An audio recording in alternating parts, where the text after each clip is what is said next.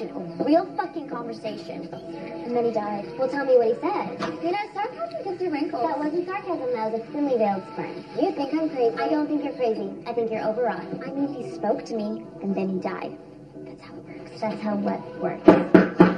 Shut up! She's about to tell a goddamn story. Jesus, I don't know what to do. Do you think she loves me back? Why don't you ask her? Ask her? Like, right here in front of you and Mitzi? Or me and Mitzi. I thought it was Mitzi. Oh, no, it's Jamie.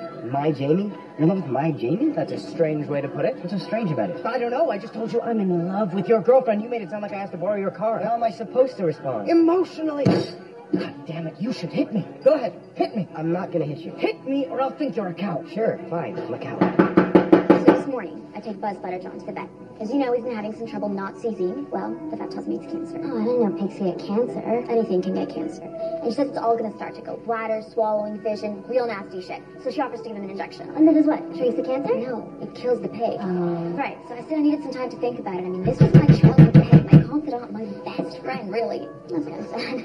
Don't think I know it's fucking sad. I was a lonely kid. Anyway, I took him to his favorite spot, the duck pond. But while we were sitting there, a shaman approached us. A shaman? Yes, an intermediary between the natural and supernatural worlds. Spoke only in ancient Pangelical lexicon, yet somehow I understood him as though we're plain old English, and he said, Albert's sick. I said, Albert? His name was Buzz Butterjohn. The shaman assured me that he had met the pig spirit, and his name was, in fact, Albert. Albert the pig. The shaman could tell I cared deeply for Albert, so he offered me a handful of gray-colored beans. Beans? Yes, magical beans. I said, magic? Magic how? The shaman explained that the beans would allow Albert to speak to me for 18 minutes, but once the 18 minutes were up, he died. Why only 18 minutes? That was Albert's favorite number. Well, why didn't you just tell him that his favorite number was like a billion or something? Because it's not. What? Come on, you can tell me the rest later.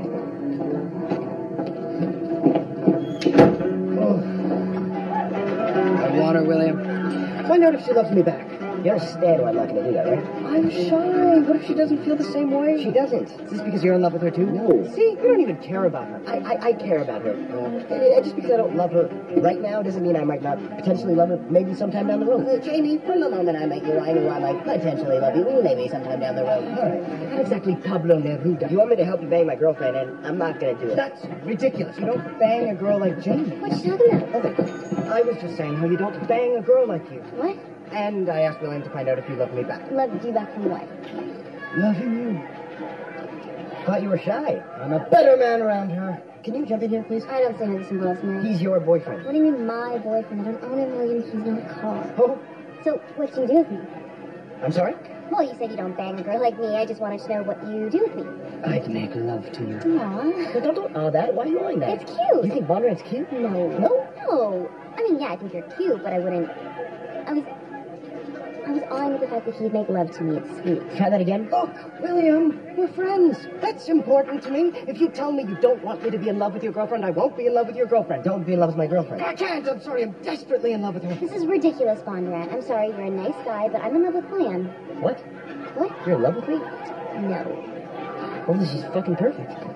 I take it back. No, you can't take it back. Sure she can. Let her take it back. Now, William, quit being such a prick. Bondrat, this is insane. I'm dating your best friend. How you're dating my best friend. Don't drag me into this. No, I'm just saying that even if I did love you back, nothing could ever happen again. What do you mean, even if I did love you back? What? Are you saying that if I was out of the picture, you two would be dating? I just told you that I loved you. And then you took it back. I don't think you can have it both ways. That's not helping. I don't remember trying hard. Fine. You really want to know? I really want to know. Yeah, sure. In some alternate universe where you and I have never met, I might date Bondrat. Well, why don't we stick to this universe? Well, in this universe we met, so my earlier principle applies. What if I died? What if I was dead? Did you date Bondurant then? Jesus, William, when did you become such a drama queen? Well, if he died really tragically, I could imagine a situation where I might turn to Bondurant for support. Of course, that would lead to late-night conversations, emotions all abuzz, comforting hugs and whatnot. Eventually, there's a touch of a shoulder, a lingering glance, and in our fragile states, we would use each other to dull the pain of a friend lost. There's a slight reluctance at first, but as our nubile bodies writhe between the sheets in tangled bliss, the ecstasy growing with each tender thrust like a piston picking up steam in the hull of a ship, harder and harder and faster and faster and harder and harder and harder and faster and harder and harder. Coming, I'm coming, I'm coming. Finally. So, you thought about it? No, I'm saying in that situation, I can imagine something happening between us. You're saying yes. I'm saying if you died tragically. I'm 24 years old. Tragically is the only way I can die for the next 30 years. Are you jealous of me and Bonner? There is no you in Bondurant. Are you jealous of our love? I'm starting to get why your parents abandoned you. Nice, William. Real damn nice. I'm sorry, no. Don't.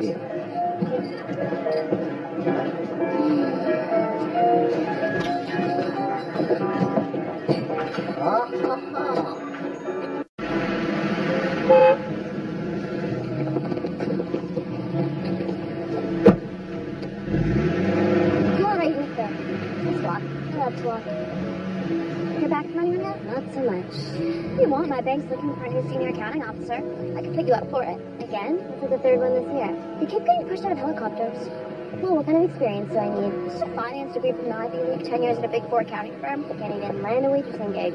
Okay, I got a shot. And at this point, we're just looking for somebody who can keep their damn mouth shut. Buy me beef hot dog? Want anything? Where do you get your gorilla? I'm fine.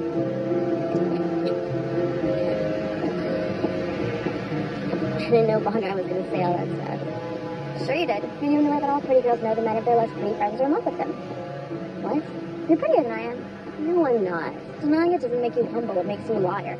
And the only thing worse than being humble is being a liar. I'm not being humble. I just don't like to judge people like that. I don't like giving head. Doesn't mean I don't find myself down there from time to time. Oh, come on. You love giving head. Not enough, apparently. Where are you going?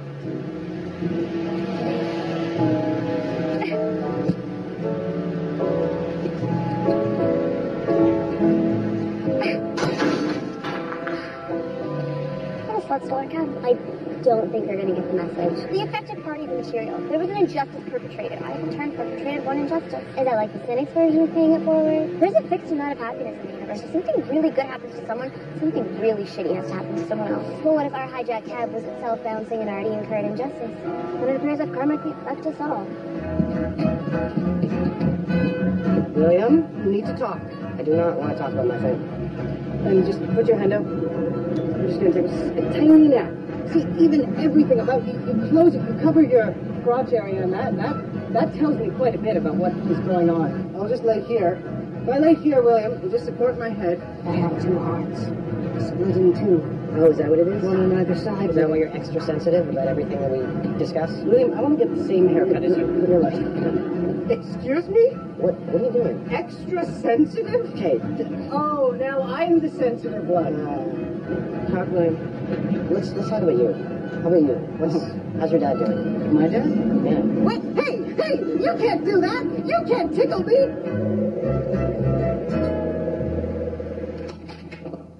And when the queen has enough nectar, the worker wasps have nothing to do, so they just sit around all day drinking fermented fruit and stinging people. Huh. I mean, isn't that like the most concerning thing you've ever heard? Angry, drunk, out-of-work wasps? I suppose. You don't find that concerning? I said I suppose. I don't know what that indicates. It indicates what it indicates. Indifference, disinterest, stupidity. Nothing. None of those things are nothing. Do you really think Bondurant said what he said because you don't blow him enough? What? No. I don't think that. Why? Do you think that? No, nothing. It's just something you said before. Something I said before. Yeah, you said, not enough apparently. But forget it, it's not important. When did I say that? Earlier, when we were talking about blowing Bondurant. We never talked about blowing Bondurant. Yes, we did, earlier. I talked about it. Yeah, of course, that's what I meant, obviously. Obviously. I'm having Bondurant's abortion. What? You asked, so I'm telling you. That's what I said. Not enough, apparently. Although, if there was ever a candidate for the first ever phallic conception, I'm pretty sure we'd have a decent shot. I don't know what Jamie sees in you. Well, I never asked her, so... She must think you're funny. Sure, fine. Oh, that's it, you're funny. Say your funniest thing. What? Make me laugh, or I'll think you're not funny. No. You know what? What about you? You've been sleeping on my couch for 6 months. Frankly, I don't know what Mitzi sees in a loser like you. I'm an artist, man. She's attracted to my soul. She didn't seem to mind when you wanted to leave her for Jamie. Mitzi may act cavalier, but I know the girl is devastated. Or maybe that artist soul of yours isn't quite cutting it in the big city. Conrad, I was kidding. I told you, William. The letter came last week and I told her. I told her what? I was admitted to Juilliard. Conrad, that's incredible. Congrats, buddy. It's a lie, William. It's a horrible, horrible lie. They don't want me. I gave them the best I had. I really did. And I nailed it. I nailed that audition and still they say no. I'm a fraud. You're not a fraud. I'm a big fat fraud. You're very talented. No, please. No, it's true. You're just saying that so I won't make a scene. I'm not. I mean it. I always tell people about you. Who do you tell about me? Just people that I know. What do you tell them about me? Just how talented you are. Things like that. You tell them I was self-taught? Do you tell them that part? Sure, of course I say you're self-taught. It's the most important part. You can't tell them that! Why not? It's very impressive. Oh, the trumpet scene is a fraternity, William. It's an exclusive little fraternity, just like everything else. It's all about where and with whom you trained. To be self-taught is to be a leper. Okay, someone will see your talent, Bonder, and it just takes time. Oh, you don't get it. You don't understand. You're not an artist. I'm a writer. Oh, nobody reads books anymore. Some people read. No one. Where are you going? This isn't our stop. You're pregnant? Transitorily. And it's Bondurant's. Well, does he know? Of course he knows. Why do you think he wants to ditch me for you? I'm kidding, Jesus. You should tell him. Why? Show me the handbook. Show me the rule that says every stupid fucking pregnancy has to be disclosed to all material parties. But what if he wants to, have it? He got into Juilliard, Jamie. What? He told me he got accepted. Apparently they loved his audition, compared him to a young Big Spiderback. Big Spiderback died at 28. There was only ever a young Big Spiderback. Is that really the issue right now? You're being hysterical.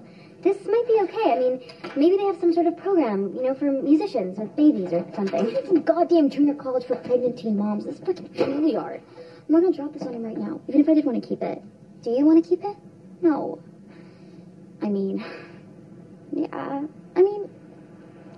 It's complicated. My family used to have Christmas dinner at Casa Santa Marta, for God's sakes. Is that where the Pope lives? But if I do tell him about this unholy growth in my apparently really fucking fertile uterus, he's gonna think I'm using it just to keep him in. I don't want him to think that. Oh, come on. You don't know that. Maybe he wants to get rid of the little sucker, too. You think? Yeah, abortions are totally back in vogue. That brunch place around the corner grates the morning after pill into their omelets. That's not the issue. Then what's the issue? I don't know. Nothing? Can we just smoke, please?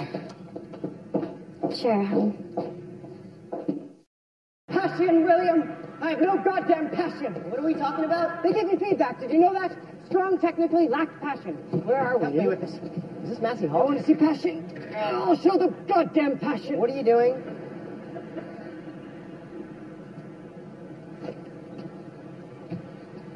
When I was a child, my dad would take me to a male strip club a town over from us. If he was ever caught by an acquaintance or a work colleague, he would explain that he was not there for himself, but rather that I had been grabbing boys' penises in the showers at school and he wanted to scare me straight.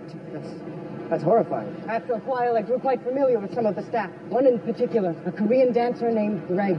He would trip the like fantastic to this brilliantly sexy jazz tune. It was entrancing. I'd never heard anything like it.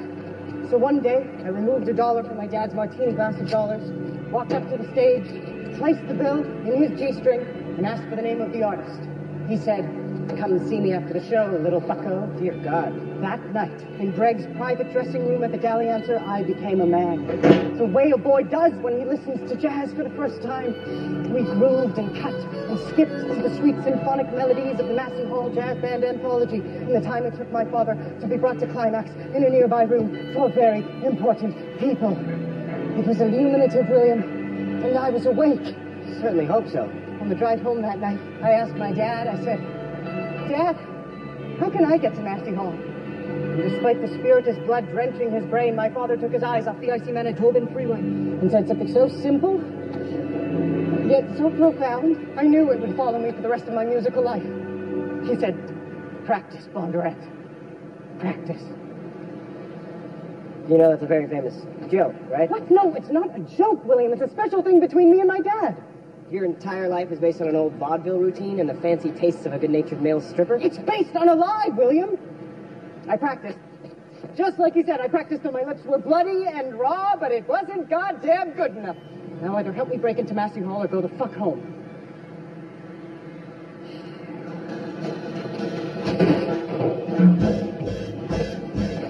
You have to put your weight into it. Not too much. There should be something for the doctor to do. You know, the Greeks had a word. Socratic. Reluctance to do something we know is good for us. Not to be confused with Socratic. To do something we know is good that gets us beheaded. Actually, Socrates was poisoned by hemlock. Those inhumane Athenian bastards. I just remembered. Never finished my story. Regale me.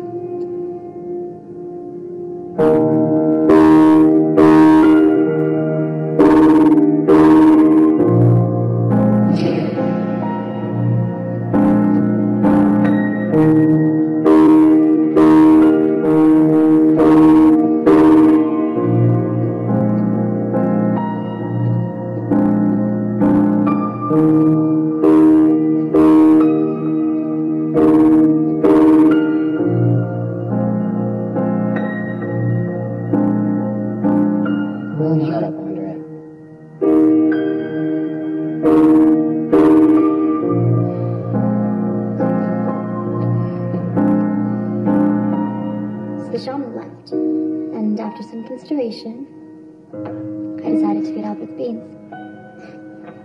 I had a feeling, but nothing happened. So there I am, sitting on the bench, crying my eyes out while Albert chases ducks. And all of a sudden, I hear, in a low growl, I want to bury my snout in your tits.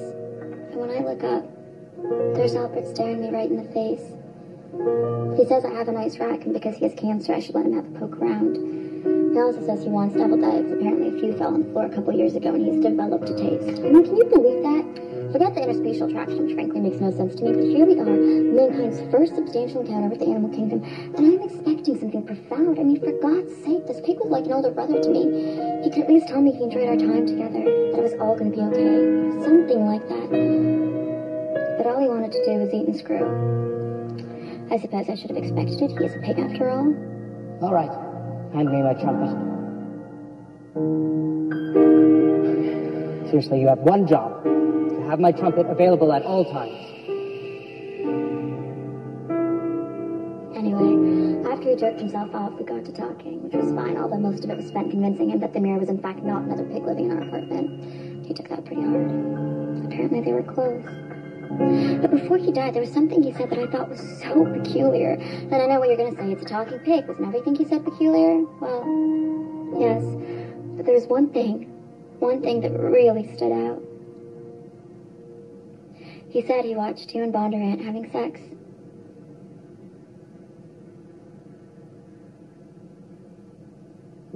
That's right, Jamie. The pig squealed. When I come home at the end of the day, just promise me we'll be alright. I'm really glad I met your face. Me too. I have a first-class compartment. You should ride with me. Thanks, but I got some thinking to do on right now. Wait, hold on. Something in the CBC.